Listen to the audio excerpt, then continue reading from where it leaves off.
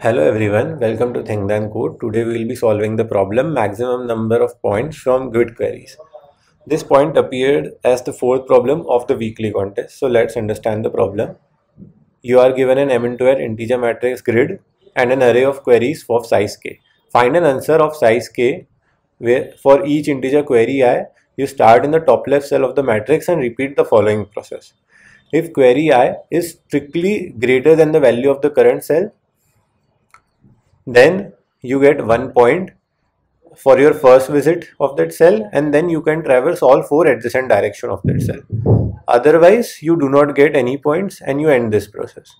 After the process, answer I is the maximum number of points you can get. For each query, you are allowed to visit the same cell multiple times. Okay. So we have to return the vector of the answer. So what the problem is saying is, we are given this type of grid 1, 2, 3, 2, 5, 7 and 3, 5, 1 and we are also given a query vector. So for each query, let's assume this is 5 query, we have to start traversing from the top. So this one is the top of the grid, top left of the grid, and we start traversing and we traverse to each cell in its 4 direction where cell value is strictly less than 5. So we can go from 1 to 2, 2 to 3, and from here 1 to 2 and 2 to 3. So in total we can traverse only 5 cells. Hence the answer here is 5. Instead, if it would be 6, then we could have from 1 we could have gone to 2 to 3, then down 1, 2, 3, and then we could have also traversed these both 5 because 5 is strictly less than 6, and from this 5 we could have also gone to this 1. So the answer in that case would have been 8. So that's the question. We have to start from the top left cell of the matrix and start traversing to each cell where cell value is strictly less than the query which we are performing. Let's see the constraints. Okay, m comma n is less than 1000 and m into n is less than 10 to the power 5. Okay. So I hope the question is clear. Let's understand the observation behind it. So the main thing to observe here is we can do offline queries. So what is offline queries? Offline queries is arrangement of queries according to our favor.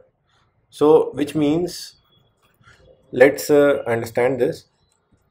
This is queries 5, 6, 2. So what I want to convey here is, suppose we are given the query S2 and now we have query S5. So the answer of 2 will be included in the answer of 5. So basically the answer of 5 will also include the answer of 2 and a bigger answer will be found.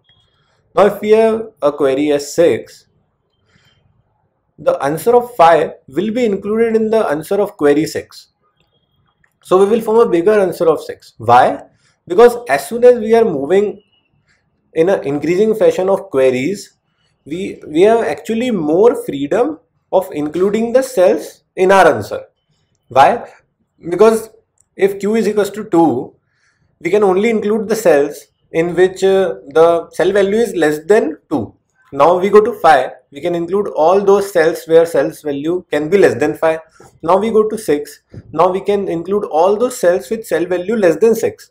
So as soon as we are ascending in the order of queries, in the sorted order, we actually have more freedom.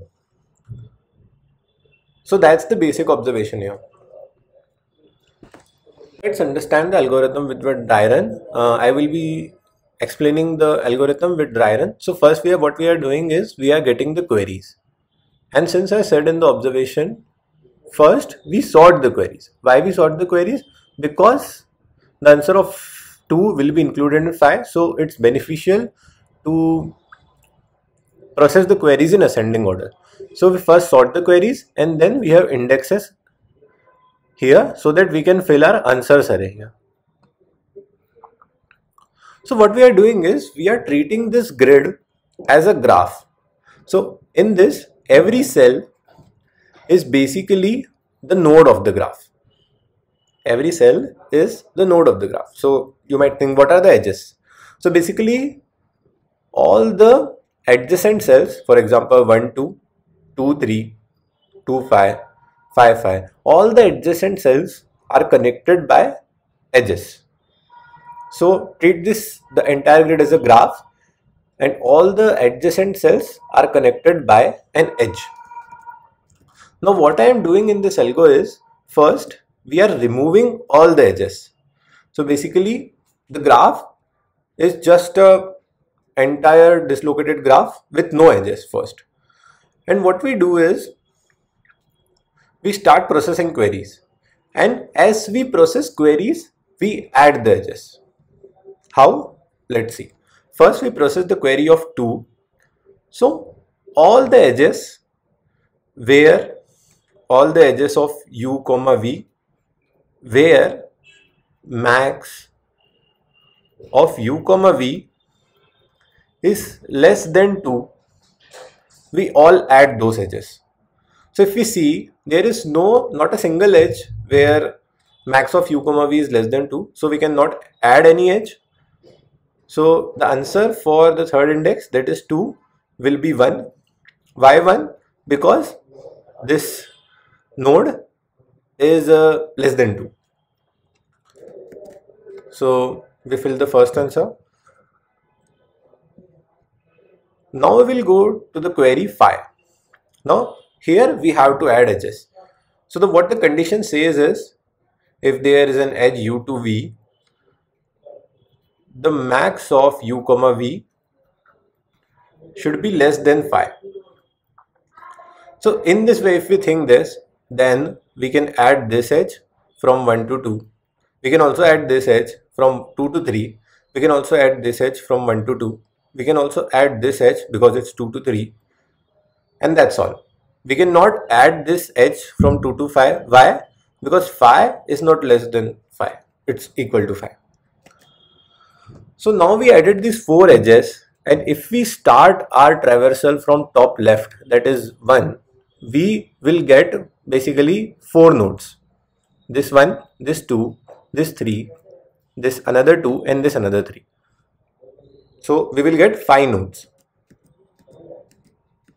and that will be answer. So for index 0, the answer will be 5. In the same way for 6, we will do, since we have added this edge, we don't remove the edge because they are useful for the next queries. Now this 5 changes to 6, and now we can add this edge of 2, 5. We can also add this edge of 2, 5, this edge of 5, 5, this edge of 3, 5, and this edge of 5, 1. So now if we traverse from the top left, we basically get 6, these 3, and these 2 nodes. So basically we get 8 nodes. So the answer at index 1 would be 8.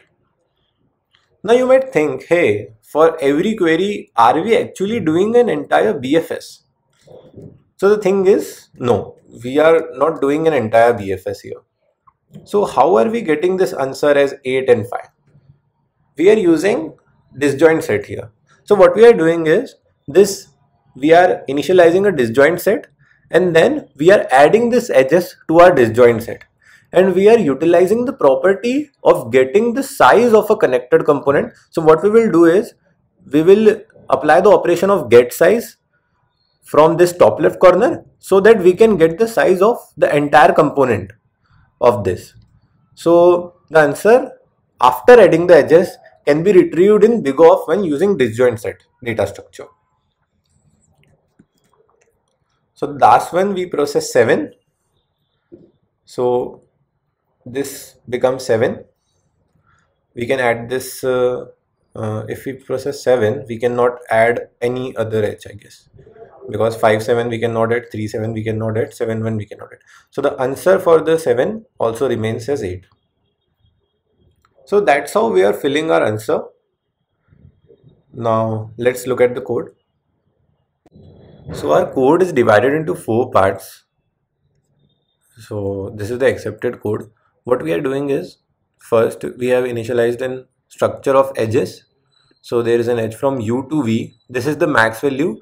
This is the value which is holding maximum of u comma v for every edge. And this is the class for union find. We have a vector of parent and we have another vector of size. We are initializing a DSA here for size of I is equals to 1 because each node is a connected component. This is the general find operation. This is the general union operation. We are updating the size when we are unioning two connected components, and this is the get size operator, the get size function. This is a function which is used to check whether point x comma y is within the grid of size r comma c or not, and this is all zero indexed. So let's see. The first part of the code is treating the grid as a graph where every cell is a node and there is an edge between adjacent cell. We store the all edges in a vector and sort all edges based on maximum of grid comma grid comma u comma grid comma v. So this is the first part. This is the main function of our code. I created a vector for all edges, n comma m, n is the row and m is the columns. I called a function called process edges, which will add all the edges of grid into this vector. So let's see this function. So here n and m are just rows and columns, u and v are nodes. So what we are doing is we are traversing entire grid. U represent the node on which we are currently are, and this is the 1D representation of the 2D grid. So what does this mean is, let's assume this is the grid 0, 1, 2, 3, 4, 5, 6, 7, 8. So we all know that this 7 is basically 2, 1. But this 2, 1, if treated as x, y, can also be written in a 1D format as x into m, here m is the number of columns, plus y, where y is just the y coordinate of it. So if we represent 2, 1 as this, so it will be 2 into 3 plus 1, which will be 7. So that's how 2D representation can be compared to 1D representation. We are doing this 1D representation because we want to represent our nodes in union find object. So that's it. U is our current node. We check first towards its right and towards its left. If there is a node towards it right and left, we get that node in 1D representation and we create edge. This is basically u comma v and the max of grid of I comma j and whatever cell we are referring to, that is the right cell or the down cell, and we push the edge to our vector. This holds importance because on the basis of this we are sorting our array. For example, if the edge is between 4 and 5, then this part of it is the max value, this max value, and the max value, if the edge is 4, 5, so the max value for this will be 5 because max of 4, 5 is 5. So that's it. We are just pushing edges in this function, and what we are doing next is we are sorting these edges based on our max value in ascending order. In the second part of our code, we are just creating a disjoint set object. So just creating a union find object of size n into m because we want to represent the entire grid. In the part 3, what we are doing is we are sorting the queries to process them in ascending order, as we seen in the observation. So we have created a vector q of pair of int comma int. Why pair? Because we also want indexes for the answer.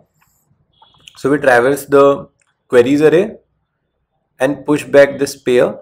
The first part of this pair is the actual query and the second part is the index, and then we sort this Q array, the queries array. In the for part, what we are doing is we are processing each query and adding edges to the DSU based on max of grid of u comma grid of v. And the answer of the current query will be the size of the component whose parent is grid of 0, 0. So here we have an answer vector. We have created it to the size of queries. We have ed pointer. Ed pointer is basically pointing to the vector of all edges. Currently its index is 0. We process each query. We check whether our ed pointer, which is the index to the all edges, is less than all edges dot size. And this is the second condition which is given in the question. That is, the node which has to be in the answer, its value should be less than the query which we are doing. If it is, then we add this as to our object, union find object, and increment the pointer. Whenever this loop ends, we first check that if grid 0, 0 is less than current q dot first not all. Now this condition is important. Why? Because let's assume instead of 1 we have something else. Let's assume instead of 1 we have 5 here. So if we are querying for 2, this 5 cannot be formed as an answer. So if this 5 is since greater than 2, we cannot even start our traversal from top left. So the answer will be non-zero only if we can start our traversal from the top left. And to start our traversal from top left, this grid of 0, 0 should be less than current q dot first, which is our query. And that's how it start the traversal. Now if we are able to traverse, we get the size of the component of the node which is top left in it. So basically this 0, 0 is represented as 0, and we are just getting the size of connected component here, and we fill it in our answer. This current q dot second is the index here, and finally we return our answer. I hope you got the code. Let's understand the time and space complexity. So basically, talking about time complexity, the major time complexity is we are using sorting here, and sorting on an n into m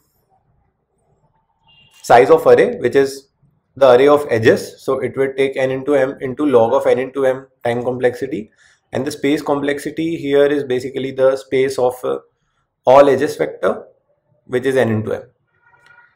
I hope you got the approach. If you have any queries, please ask in the comments. I will try to resolve it.